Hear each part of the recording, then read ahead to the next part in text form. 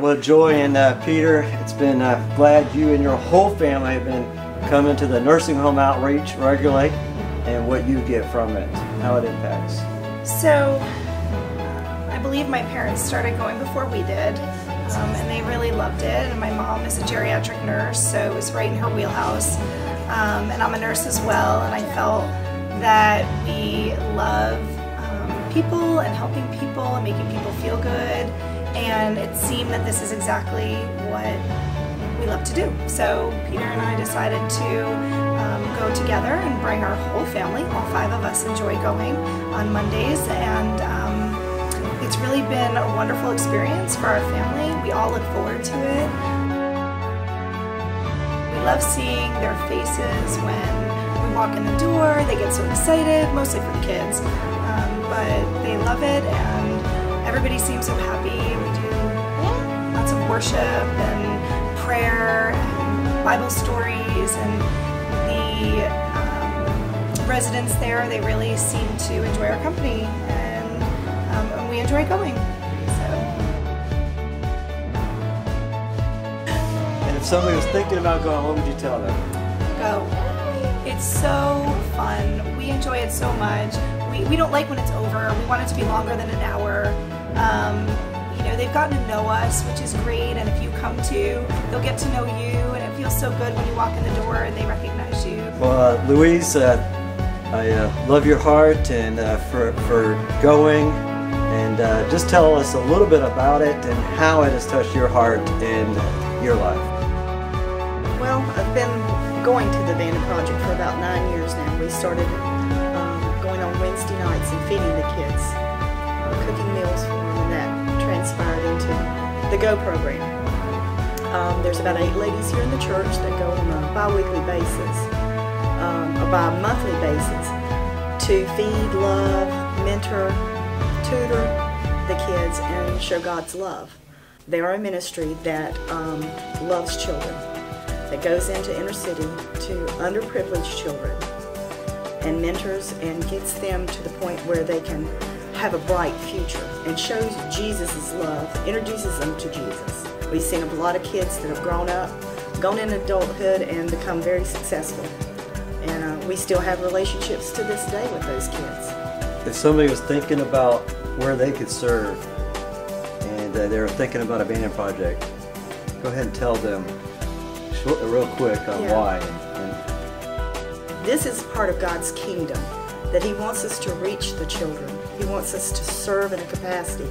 We all have gifts and talents that God has given us. Just being able to use those gifts and talents and seeing children's lives change is more of a blessing that you're going to ever understand.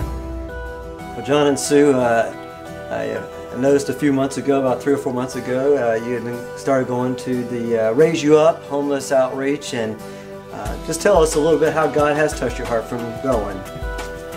Okay, we were approached by Linda and Victor and asked us if we would like to do that, and of course my first reaction was no, not doing that. That's totally out of my comfort zone. And so we said no, but they began to share with us what all was going on. And they're not just feeding them, they're clothing them, they're helping them find work. They are just so many things they're doing for these people. So we said we'll go home and pray about it. And then God began to tell me, don't judge. You are there to be authentic love for these people, and you're to show them my love. So I went to John and I'm like, what are you thinking? And he said the same thing, God was touching him. So we went, and I won't lie, I was nervous because this was again out of my zone. And we went with Linda and Victor, and we began to meet these people, and it just changed our world.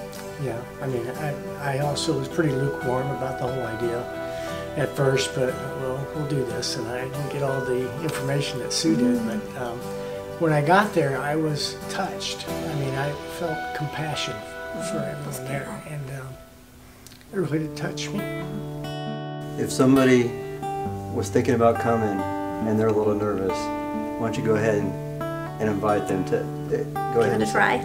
Yeah. You should give it a try. You know, Jesus told us to go out in the world and touch these people. We're not supposed to be in this just safe environment. We're to, you know, get out of your comfort zone. And it's not scary. You're going to find these people are going to so be appreciative of you. It's going to change you. You just give it a try like we did. Well, Tom, you've been going to prison ministry now for almost a year. We started up a year ago.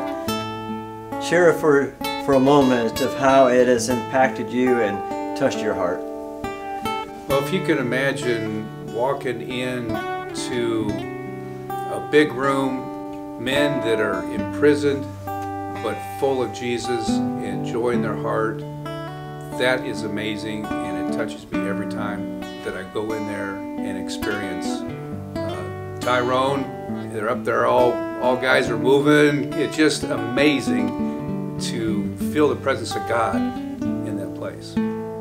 Tom, just for a moment, if someone's thinking about coming sometime, or if they're wondering how it would be if they came, challenge them or tell them why and how it affects and how it's, why is it important that Greater Life Church is a part of prison ministry?